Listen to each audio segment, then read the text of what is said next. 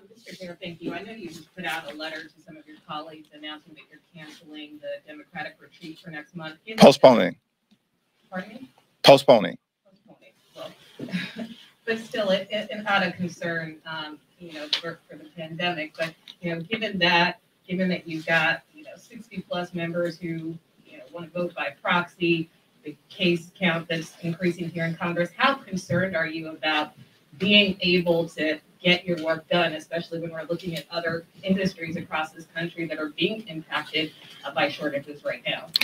Well, we're going to continue to get our work done. And that is our commitment to the American people. And we've done it all the way through this deadly, once-in-a-century pandemic. The Capitol Hill physician provided us with guidance as it relates to a large gathering at this particular point in time. We received that guidance and have acted upon it. But we certainly intend to reschedule the in-person Democratic Issues Conference. There's so much for us to discuss as a family, and we look forward to that taking place.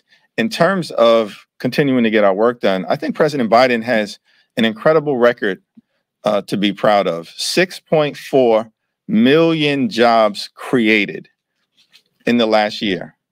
That's more than any first year of a president in American history, and more jobs that have been created in any year in the last 8 decades. The unemployment rate is now down to 3.9%. At the same time, wages are up. And I believe it's about 84% of the jobs that were lost as a result of the pandemic have been regained. Is there still work to do? Yes.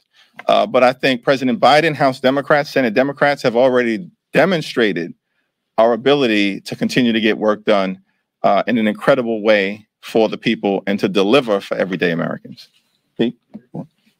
Mr. Jeffries, 36